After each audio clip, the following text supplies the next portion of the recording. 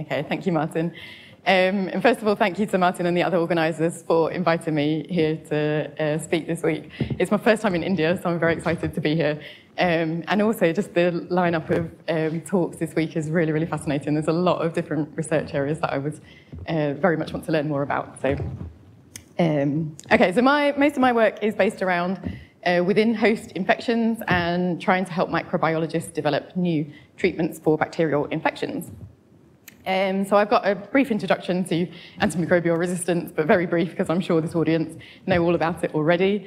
And then 3 maths examples. And one is about a generic antivirulence drug, and I will talk about what I mean by that when it comes to it. And I'm not going to go into much detail about that particular model. I will just give you an overview of the results we found from that, which really led into the next 2 examples, which are 2 specific examples of potential new treatments for bacterial infections. So all the sections are linked together, but if you happen to switch off in the middle of one, you can wake up with the next one and it's fine. Like they're linked, but they're distinct from each other. Okay, antimicrobial resistance. So as I'm sure you all know, antibiotics are widely used to treat bacterial infections, and they generally work either by directly killing bacteria or inhibiting their growth in some way. And we've had them for around 100 years or so. And in general, they are very successful. But as you will all be aware, antimicrobial resistance is a huge problem, not least because it's been a long time since we actually discovered new classes of antibiotic resistance. So antimicrobial resistance has been around for a long time, but in the past we had lots of new antibiotics coming onto the market regularly that we could use to treat for otherwise resistant infections. It's been a long time since we had new antibiotics, and now we are seeing high levels of resistance found throughout the world. It's not limited to specific countries or anything like that. And in particular, it's a huge problem in developing countries and low to middle income countries where it's much easier to get your hands on antibiotics over the counter, and I'm sure you're all aware it's a big problem in India, as well as the rest of the world. The UK government commissioned a study a few years ago which suggests that by 2050, if we don't do anything to tackle antimicrobial resistance, there will be a predicted 10 million deaths annually worldwide attributable to antimicrobial resistance because of the knock-on effect onto other medical procedures as well, things like chemotherapy patients who need to have antibiotics to prevent infection. I'm told by somebody who's in the know at the World Health Organization that they want us to stop using this figure, but the figure looks very good in grant applications, so I think you'll see it sticking around for a little while yet. Okay, so we need new strategies to combat antimicrobial resistance. One such strategy, so there are lots of people around the world still looking for new classes of antibiotics, trying to make old antibiotics more effective again, and that's all very good. But I also work alongside microbiologists who are trying to develop a new type of treatment, which we call antivirulence drugs. So instead of directly killing bacteria, which is what antibiotics do, they are looking at inhibiting the virulence mechanisms of bacteria or the survival mechanisms of bacteria. So you weaken them in some way, you prevent them from being able to cause infection, and that enables the host immune system to clear the infection. Now, because bacteria use a huge range of different mechanisms to actually cause disease, that means we've got a huge range of different mechanisms that we can target with these drugs. And I put a handful of these different mechanisms up on the slide here, because there are plenty more than this, but these are ones that people in my group are working on. And the 2 that I'm going to talk about today are cell adhesion and the ability of cells to form persister cells, and I'll explain what that is when it comes to it. However, there is a big problem associated with these antivirulence drugs in that in the lab they don't work to 100% efficacy yet. So most of the animal model work that's been done on antivirulence compounds shows that they can weaken and attenuate infections, but they can't actually clear bacterial infections yet. So we wanted to answer this from a mathematical point of view, in that what do you need to do to these antivirulence treatments? Do we need to change the way we're using them? Do we need to change the design of them? What do we need to do to make them more effective? And that led into this first model, which is the one I'm not going to linger on too long because it's quite a generic model. But it was work done by Lucy Ternant, who was an MSc student in my group a few years ago. And she wanted to just answer this from a sort of very simple point of view, saying, okay, so if we've got a mathematical model of a bacterial infection that we're treating with antivirulence drugs and antibiotics, how can we make it work? And this is on an antibiotic-resistant infection, or an infection where there are antibiotic-resistant bacteria present. So what we've got in this schematic are antibiotic-susceptible bacteria here. Antibiotics can kill those susceptible bacteria. They can reproduce to produce more of themselves. And susceptible bacteria can also undergo conjugation to become resistant. There are other ways to become resistant. This is just the one we've included in these simulations that I'm showing today. Antibiotic-resistant bacteria can also reproduce, but tend to have a fitness cost associated with being resistant. So they will reproduce at a slower rate than the susceptible bacteria, which is why I've got the thinner line here. Antibiotics still have some effect on resistant bacteria, but a much reduced effect. So again, the thinner line here than we have over here. Resistant bacteria can revert back to being susceptible, but that's unlikely to happen when there's antibiotic present. And then I've got a vastly oversimplified immune response down here where I've lumped all types of the immune cells into one grouping, which I've called P for phagocytes. And those phagocytes can kill off both susceptible and resistant bacteria at what we assume to be equal rates. And then we want to introduce the antivirulence drug down. So that's the A star down here, the antivirulence drug. And what Lucy decided to do was to say, okay, well, there are tons of different mechanisms by which antivirulence drugs could work. Let's capture them all in one mechanism by saying the antivirulence drug boosts the immune response in some way. And I thought at first that's a bit of a naive way to approach things, but actually when we delved into the microbiology studies that look at antivirulence compounds, in most of those studies, they also track immune response as well. And what they've shown is the antivirulence drugs do have either a direct or an indirect boost on the immune response. So you get enhanced number of immune cells or enhanced function of the immune cells at the infection site. So actually this does, although it looks a bit oversimplified, it actually does capture a lot of different mechanisms. So we use generally just mass action kinetic modeling for this type of model. We're assuming things are well mixed. Obviously, there are oversimplifications within there, but it gives us insight into the behavior of the model. So we've got equations for antibiotic, antivirulence drug, P for phagocytes, that's our immune response. So we've got the immune response is just modeled by assuming we've got logistic growth into the infection site where the cells are attracted in by both susceptible and resistant bacteria. And then equations for susceptible and resistant bacteria here. There's nothing particularly unusual in here. Mass action kinetics, logistic growth, and Hill functions for the action mechanisms of the drug action. Obviously, there's a whole bunch of parameters in here. For this, we took values from the literature. They're unlikely to be correct, I will happily admit that, but it gives us qualitative insight into the model. And we've made sure that all the parameters that we're using are biologically reasonable, at least. The two examples that I'll show you later in the next two sections are where we've actually had data to parameterize the model. And I'm also just going to show you some simulations, some time-dependent simulation outputs. We've done a whole bunch of parameter sensitivity analysis on this model as well, but I'm not going to go into details of that today. But I will happily talk to people about it if they want to. So we can simulate this. What we're simulating is an infection that is predominantly antibiotic susceptible, but there are a handful of antibiotic-resistant bacteria in there initially as well. So this is what happens if we've got no treatment. So really the interesting lines are the blue lines for susceptible bacteria, and we've got resistant bacteria down here. If you don't treat the bacterial infection, the resistant bacteria are likely to die out because of this fitness cost associated with being resistant. If we add antibiotic in, here we're simulating dosing every half a day. The susceptible bacteria die out and the resistant bacteria dominate. And the same thing happens if you treat with a constant amount of antibiotics, so as if your patient's on a drip. So nothing surprising here. This is just showing what you expect to see clinically. If we simulate adding in the antivirulence drug instead, then this time the resistant bacteria die out, similar to no treatment, but you get this, so we're dosing here, you get these persistent populations of susceptible bacteria. And the same thing happens if you administer the antivirulence drug continuously. So again, this is just showing us what people are seeing in the lab. So you have a reduced infection, but you still have bacteria present at your infection. So we thought, okay, so the antibiotics seem to be dealing very nicely with the susceptible bacteria. So I should say when I'm talking about resistance here is in terms of antibiotics. We're not looking at resistance to the antivirulence drugs. So the antibiotic clears up the susceptible bacteria very nicely, and the antivirulence drugs seem to deal with the resistant bacteria. Maybe if we chuck the two in together, we'll clear the entire infection, and that's not what we see from the simulation. Okay, so we were hopeful that that would just work straight away, but it didn't. So if you combine the two drugs at the same time, this is with a continuous dose of both, then you still end up with a persistent resistant population of bacteria. So what Lucy did, she took the model away and played around with it for a while, and what she realized was actually if you combine the drugs with a time delay, then you can get full clearance of the model.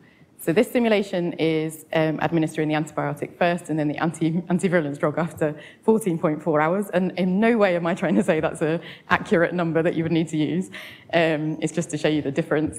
Then you do clear both types of bacteria. And the same thing happens the other way round. If you use the antivirulence drug first and then the antibiotic, you can clear the infection. And we think this is to do with the interplay with the immune system. So if you whack too much of the both drugs in at the same time initially, then you deal with a lot of bacteria, your immune immune response drops a little bit too much. And then your immune cells, which are the only ones that are really capable of dealing with the resistant bacteria fully, isn't strong enough to clear the infection. So actually taking into account the immune response is going to be very important. So we can get complete elimination of a resistant infection if we choose the right treatment strategy. Model prediction, I'm not saying that that's in reality, so that's what our model suggests. But that correct treatment strategy is going to be very dependent on what treatment we're actually using, what the infection is, what the patient's like, and all of that. So the next step, obviously, is to extend the model to be bacteria or treatment specific. So we use this as preliminary evidence to get a research grant out of the BBSRC, so that's one of the UK research councils for biology, to fund us to look at a couple of specific antivirulence treatments. And for both of these, we're looking at the bacteria Pseudomonas aeruginosa, which is a pathogenic, gram-negative, nosocomial infection, so it's hospital-associated. And it's particularly dangerous for immunocompromised patients and patients with burn wounds. Burn wounds are very often colonized by Pseudomonas, and we'll see that in the next example. And we do see multi-antibiotic resistant strains of Pseudomonas around the world. And all of this has led to the World Health Organization making this one of their priority pathogens at critical level. So the first real antivirulence target we looked at is targeting adhesion. And this is work done in collaboration with Anne-Marie Crackler, who is a biochemist, microbiologist over at the medical school at the University of Texas. And a lot of her research stems around this MAM7 protein. What Anne-Marie found was that this MAM7 protein is found on the surface of lots of different bacteria, including Pseudomonas. And what she showed was that that MAM7 protein is responsible for initiating binding of the Pseudomonas cells to your host cells. And that is the key first step in infection processes. So bacteria need to bind to your cells to be able to infect your cells. So what Anne-Marie's done is develop these, and her group, not just Anne-Marie in isolation, they've developed these microbeads and coated them in synthetically produced MAM7 proteins. So the idea is, say you have an open wound, which is prone to be infected, if you can chuck these beads on the wound, those beads will stick to your cells. And they will block off all the space where there would have been space otherwise for the bacteria to get in. So it's a bit like if you've got a big car park and you want to keep the bad cars out. If you fill the car park with good cars, there's no room for the bad cars to get in. So that's the principle. And they've tested this in animal models. And it is effective, but not fully effective. So the animal model that they use is they have rats. It's a burn wound on a rat. So they burn the back of a rat and then infect the burn wound with Pseudomonas. And then they can monitor the number of bacteria at that infection site using bioluminescence over 7 days. So the top row is our control experiment where they've been infected with the bacteria. You can see the infection really establishing and taking hold after a week. The bottom line, the wound has been treated with these MAM7 beads, and you can still you see there are still some bacteria present, but the infection has not been cleared, so it's not quite good enough at present. So they've obviously repeated the rat experiments, and you can see all the data here collated. The blue line is the control experiments where there's no treatment, and we've got the shaded area is the standard error of the mean, and then the green line is the MAM7 treatment case. So there are two key questions here. Firstly, what happens beyond 7 days? Because of the way the animal license works, we have to cull the rats after 7 days, so we can't monitor them for any longer than 7 days. So we don't know if the treatment would get more effective, less effective, or just stay the same after 7 days. And then how can we actually improve the treatment so that it's more effective within the 7-day time period? So we want to use a mathematical model to try and answer these questions. So our postdoc working on this project was Paul Roberts, who was at Birmingham but has since moved to Reading to start on a new postdoc there. This is his schematic. You can tell it's his because it's much prettier than the ones that I produce. So what we have are the skin cells down here, and then the exudate, which is like the sloppy liquid that you get on the top of a burn wound. And you have bacteria enter in the exudate, and they can grow and divide in the exudate. They can also bind or unbind from the epithelial cells. They can grow and divide down here as well. We've got neutrophils coming into tackle the bound bacteria. We know that in this case we've got, as a result of actually burning the rats, we get a massive influx of neutrophils. So it's kind of swamped with neutrophils then. So in this particular model, we don't actually track change in numbers of neutrophils. We just assume that they're there in abundance. And then we have MAM7Bs combined or unbind from the surface to block off a space where a bacteria might have otherwise bound. So again, we've got a mass action kinetic model. We're tracking the numbers of free bacteria, bound bacteria, free MAM7Bs, and bound MAM7Bs. Mass action kinetics, logistic growth, nothing particularly interesting in here. Well, unusual, I should say, rather than interesting. Again, lots of different parameters, some of which we know from the experimental setup, such as like the initial bacteria that we're putting in. Others we take from experimental data, of which we don't have very much. We haven't got more than the graph that I showed you earlier. So Paul tried to use MCMC methods to fit the parameters to the model, but we didn't get very good convergence because of the lack of data points. So we really used MCMC to explore parameter space and then honed in on different areas using more classical frequentist methods. So we've got our model fit here is the black line, and we've got the no treatment case and the MAM7 treatment case. They look like they're the same, but we've got different axes up here. And we get a sort of acceptable fit. It's not perfect by any means, but it looks quite nice. So the first question we wanted to address was what happens beyond 7 days. So from the model, we can unpick each individual variable and try and predict what happens. So the only thing that we're really interested in is the blue and the black line. So the blue line is the number of bound bacteria, and the black line is the number of free bacteria. In the no treatment case, beyond 7 days, you get this mixed population of bound and free bacteria. If we treat with MAM7Bs, the bound bacteria disappear, which is what we would expect to see. That's the whole point of the anti-adhesion treatment. And being left only with free bacteria is a very nice situation to be in, because another method that is used to treat burn wounds is this thing called debridement, which is basically washing the wound, or sometimes they use a sort of mini Hoover thing to suck up all the exudate. And we can incorporate that process into our model. That debridement will deal with any of the free molecules in the exudate, will clear those away. So this is the simulation. We've got lots of different combinations of MAM7 and debridement. So the top black line is the no treatment case, the red line is the MAM7 treatment case, and then the other colours are just different combinations of how often you debride, how often you use the MAM7 treatment. And you can see that the model predicts that we can clear the infection very quickly if we combine MAM7 treatment with debridement. So there's a big but coming up, which some of you probably will have realised already, in that there's no unique parameterization for our model. There is nowhere near enough data points. We're not measuring enough things to actually be able to uniquely identify our parameter set.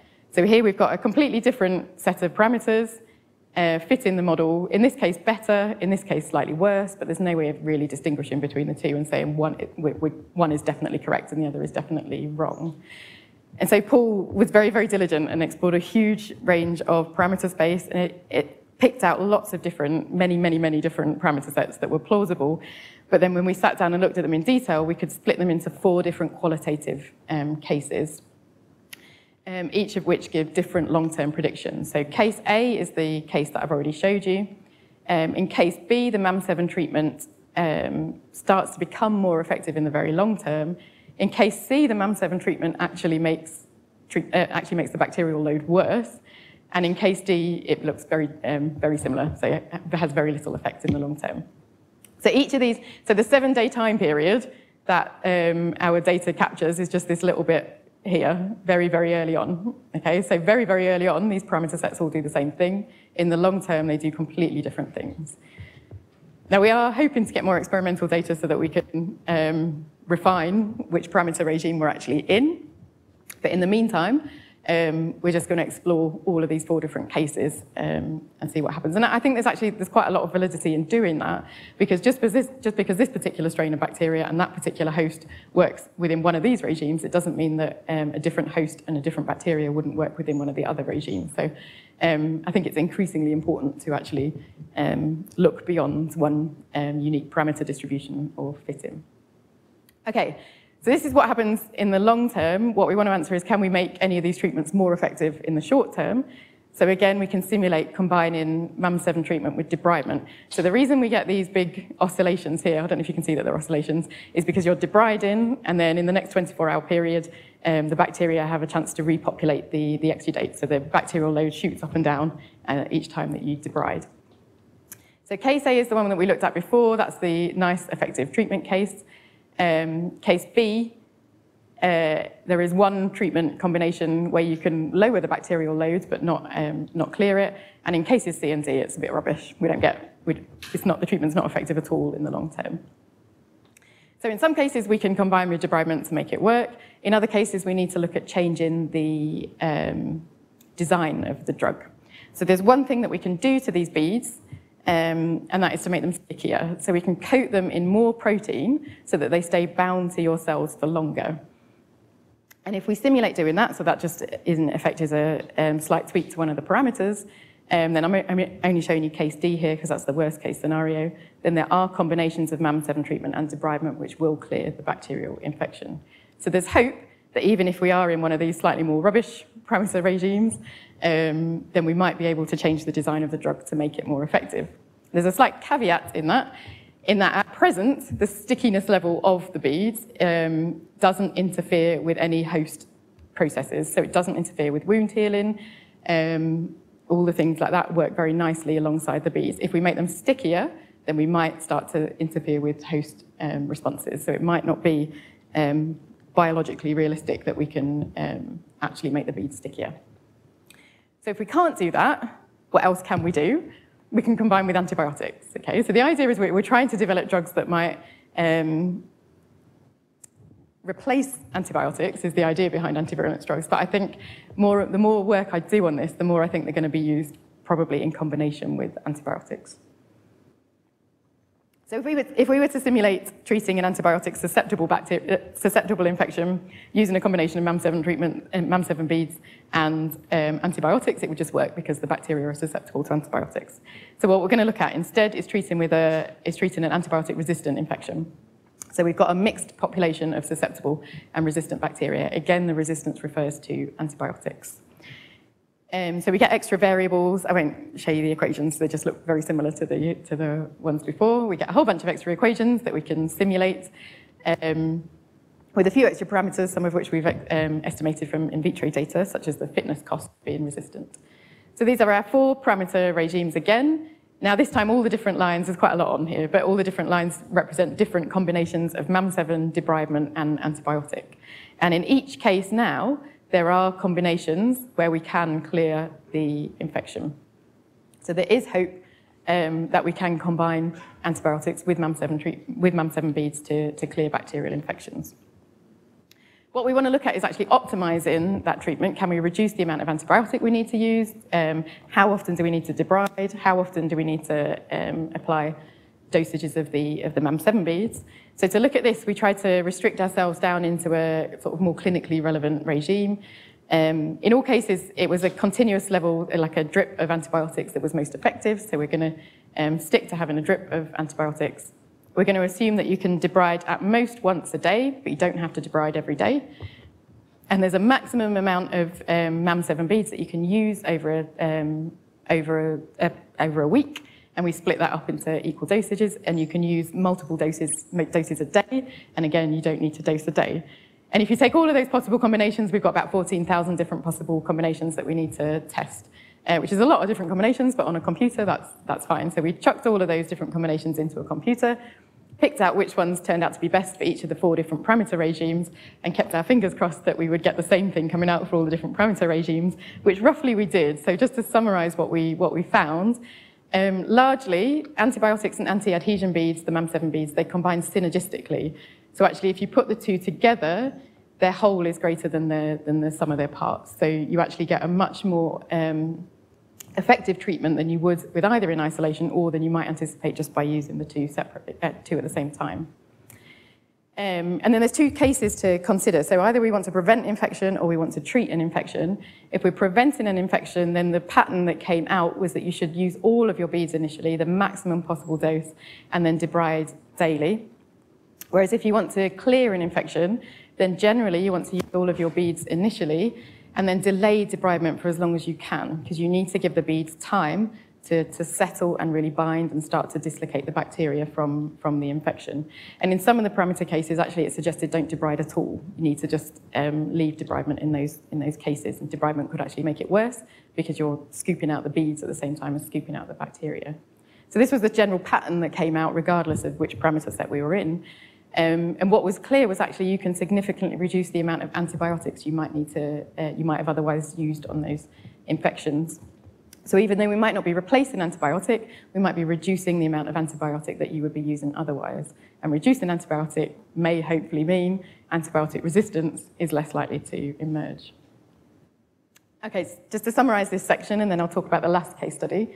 So this particular treatment would work by preventing bacteria from binding to host cells. And our model predicts that we can combine it with debridement or change the design of the bead to improve its efficacy. But for full clearance, we would probably need to combine it with antibiotics, but that does work on an antibiotic-resistant infection. And we are awaiting experimental testing from our collaborators over in Texas to see if they can, A, test some of our treatment predictions, but also B, actually work out which parameter regime we actually are in. Okay, so the last example is about targeting changes in cell morphology and the ability of Pseudomonas to form what's sometimes called persister cells. So this was work by Chloe Spalding, who was actually my first ever PhD student, and she's graduating next week, so I'm very happy about that. Work done by Chloe, and her PhD was actually supposed to be on something completely different, but she came across this paper by Monaghan et al., which is a group in Australia, in Cynthia Whitchurch's group, although I think she's just moved to the UK. About Pseudomonas and its response to response to the presence of certain types of antibiotics. So generally, Pseudomonas takes this rod-shaped form, and you can see it dividing into 2 daughter cells here. If you expose it to certain types of antibiotics, and it's meropenem in this case, some of the Pseudomonas will die because meropenem works relatively effectively on Pseudomonas, but some of the cells will form these spheres. And what they're doing is shedding some aspects of their cell wall, which loses their sort of structural integrity, so they go from rods into spheres. But that aspect of the cell wall that they've lost was also the target for the antibiotic. So the antibiotic no longer works on the cells once they form these spherical shapes. The spheres are dormant, they don't divide. All they do is sit there and wait for the antibiotic to disappear. Once the antibiotic is removed from their environment, they can revert back into this rod-shaped form where they can grow and divide and become toxic again. So some people refer to these as persister cells. Some people don't like to call them persister. So persister cells are genetically identical cells that display resistance, inherent resistance to antibiotics. I'm not quite sure why some people don't like calling them persister cells. I think it's partly because these spherical cells, because of this aspect of the cell wall that they've shed, the spherical cells are quite weak, so they're prone to actually just dying and lysing naturally.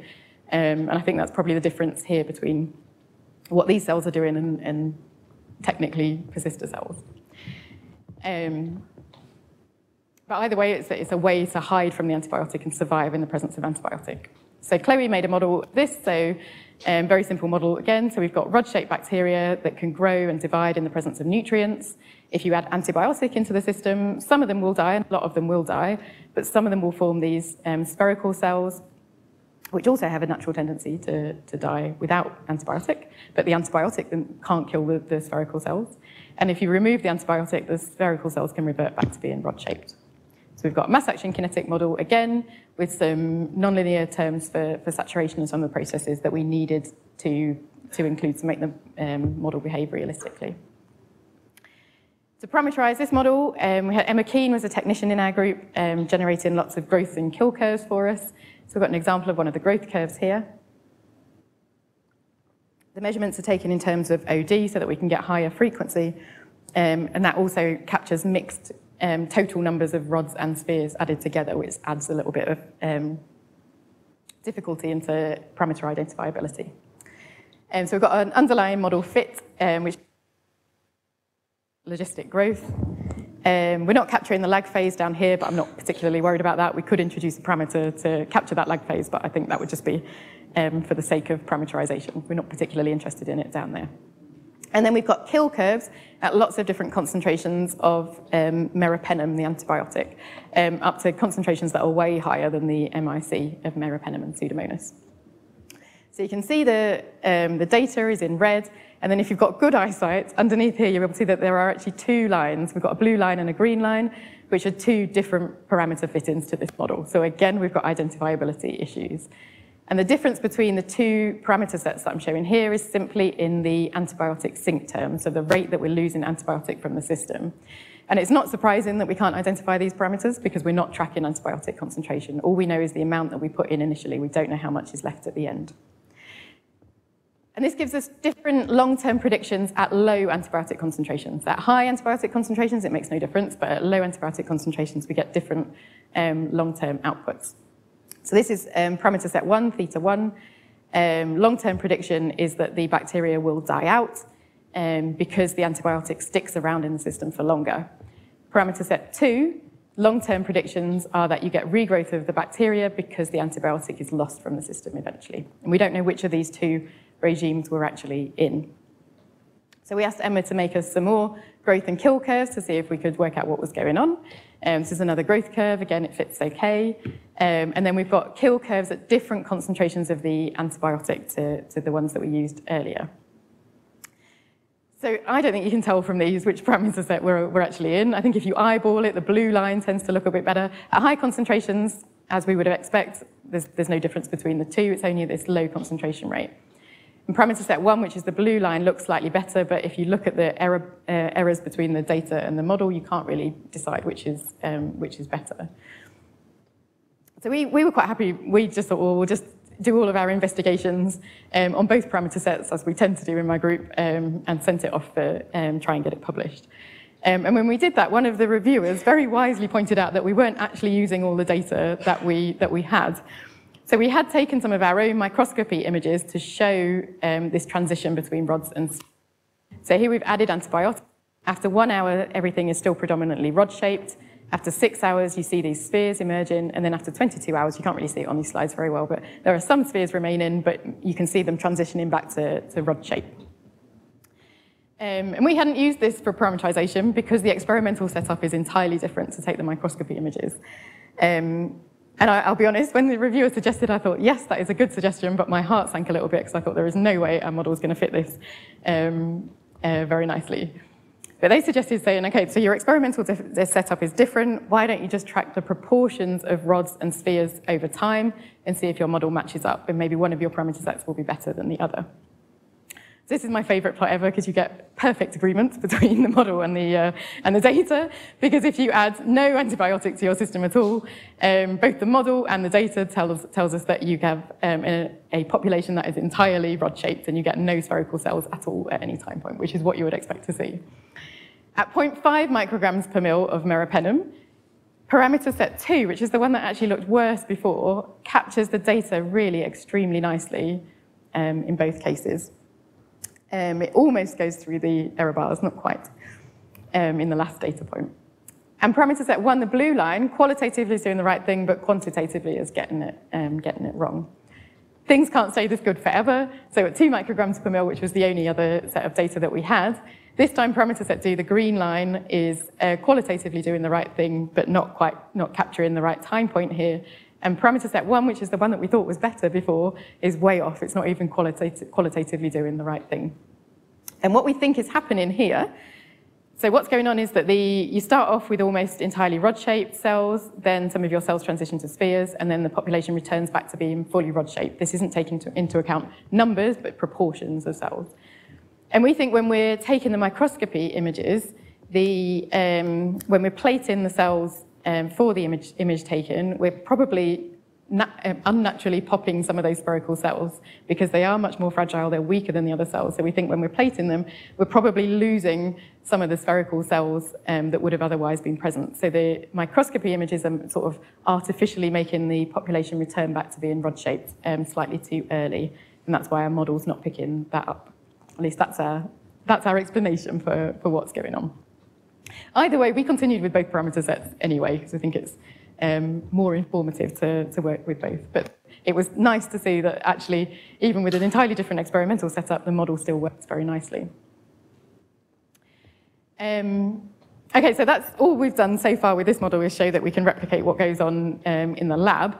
What we really want to do is, can we exploit this ability of the cells to form persistence, to form these spherical cells to develop new treatments?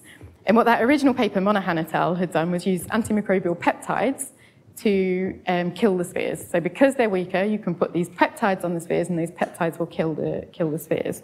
And they showed in the lab that that's possible, and that does work. So we can simulate that by increasing the natural death rate of the spherical cells. So by increasing the death rate, we're moving from the red line down to the purple line here. The red line is our default parameter set. So at low antibiotic concentrations, where our model predicts that the treatment wouldn't be effective, if you add in antimicrobial peptides, our model suggests that actually if you put in enough of them, you will be able to clear the entire population. So remember, the OD is the spheres plus the rods. At high antibiotic concentrations, where the model predicts that you would, in the long term, be able to clear the bacteria away, adding in antimicrobial peptides should clear the infection more quickly. So in vitro and in silico, this looks very good. So we thought, okay, that's all well and good, but that's all at the in vitro level. We want to say, what would happen if you actually put this inside someone's body? So we've got no data for this, but we thought we'll theoretically incorporate an immune response into the infection to try and make this a bit more realistic. Again, just a very, very simple, oversimplified representation of an immune response. We've just got one type of cell, and there are two rates associated with it. One is the rate of recruitment, so the rate at which those immune cells are attracted into the infection site, and then the second rate is the phagocytosis rate. And those rates might differ depending on if you're looking at the rods or at the spheres. It might be faster for one, slower for another. And Chloe looked at all the different combinations, and I'm just going to present one example today, because I think it's the one that comes out with the most interesting results, which is that we're going to assume that the immune cell recruitment rate is the same regardless of if the bacteria are rods or if they are spheres, but that the phagocytosis rate is lower for spheres, which actually I thought initially was probably the wrong way round, because you have this idea that the spheres are quite fragile. You would expect the immune cells to be able to deal with them quite easily. But talking to the microbiologists, they think because of the changes in the cell wall, actually the immune cells might struggle to deal with the spheres more than they would with the rods. And also, I'm jumping right to the very end of Chloe's PhD here, I'm going to incorporate antibiotic-resistant bacteria in here as well, so that we can look at the most complex set of results. So to summarize this in a schematic, we have rod-shaped susceptible cells that can be killed by antibiotic. In the presence of antibiotic, they might transition into spherical cells, which can hide from the antibiotic, and the spherical cells can also transition back into being rods. Then we have immune cells that are attracted in at equal rates by the rods and the spheres, but the immune cells will deal with the rods more efficiently than they deal with the spheres. They still have an effect on the spheres, but just a much slower one. And then we've got a mirror image of that for, or a near mirror image of that for antibiotic-resistant versions of all of these different bacteria, except for the fact that antibiotic struggles to deal with the antibiotic-resistant rods. Mass action kinetic model, again, drawing on all the parameters that we used previously in the parameter surveys that we did. Yeah, so I'm just going to show you two simulations from this. And the first is add in antibiotics and antimicrobial peptides. So the idea is the antibiotics will deal with the rods, the antimicrobial peptides will deal with the spheres, and we should be able to clear the whole infection. So this is what happens if you just put antibiotics in alone. Most of the population dies out. So these are the 4 different types of bacteria that you can get, but you get a persistent population of antibiotic-resistant spheres. if we simulate adding in the antimicrobial peptides, actually you get quite a counterintuitive result. So the resistant spheres then drop down to very low levels, but you get a sharp rise in the number of antibiotic-resistant rods in the infection. And again, as with the very first example I showed you, this is because of the interplay with the immune system. So if you're dropping the number of, lowering the number of spheres, you get a slightly lower immune response because there are fewer foreign bodies in there for the immune response to actually tackle. And the immune cells are the only ones that can deal with these antibiotic-resistant rods. So you're dropping the numbers of the only weapon that we've got against the resistant rods. And these are the worst type of bacteria that we've got here because they're antibiotic resistant, they are growing and dividing, and they will be actively attacking host. So actually, once you incorporate in the immune response, antimicrobial peptides might not be a very good way to go at all. And so one thing I would very much like to learn more about this week is actually much more detailed models of the immune response. So I know that we have a massively oversimplified model of the immune system in here. So understanding what differences we would get out of the model if we actually introduced more complexity would be very interesting for me. So the last simulation to show you is actually if we go back to the idea of a generic antivirulence drug where we're boosting the immune response in some way, either directly or indirectly, then what would happen? So this is the antibiotic alone simulation. This is the same as you saw before.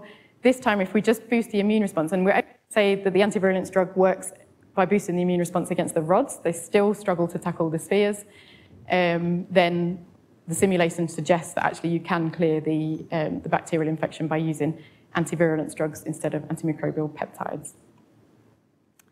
So to summarize this section, Pseudomonas changes its cell structure in response to certain antibiotics, and antimicrobial peptides, although they look good in the lab, they might actually be quite a risky strategy to go for in vivo.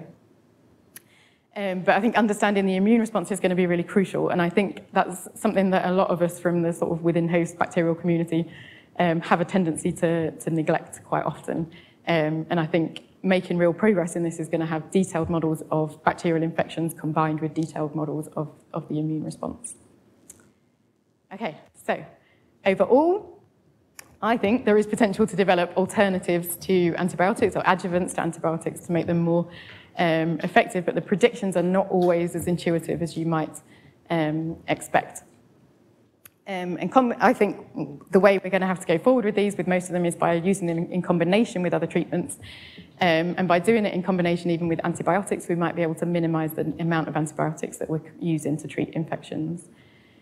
But the exact treatment strategies that you're going to need will vary depending on which patient you're looking at, which type of bacteria you're looking at, which infection you're looking at, and which type of antivirulence treatment you're actually looking at. So computational modeling, I think, is really going to help with designing these kind of personalized treatment strategies. And that's everything. Thank you very much for listening.